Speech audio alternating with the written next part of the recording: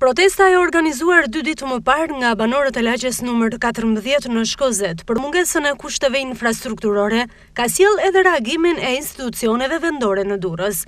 Ndërmarrja e shërbimit komunal e plazhit ka marrë masa duke ndërhyrë për largimin e mbetjeve urbane, të cilat prej kohësh dekompozoheshin në qiell të hapur, duke u kthyer kështu në burim infeksioni për banorët e zonës. Ndërkohë, protesta e tyre nuk konsistonte vetëm në largimin e mbetjeve, por edhe në rehabilitimin e të gjithë zonës, pasi pjesa periferike e lagjes numër 14 vuan probleme të shumta të pazgjidhura ndër vite.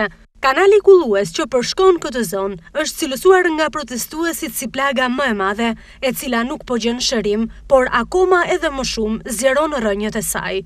Pas një interesimi nga ana e televizionit AdriaNet, mësohet se do të ketë një bashkëpunim të afërt mes Bashkisë së Durrësit dhe Bordit të Kullimit për pastrimin imtësor të këtij kanali.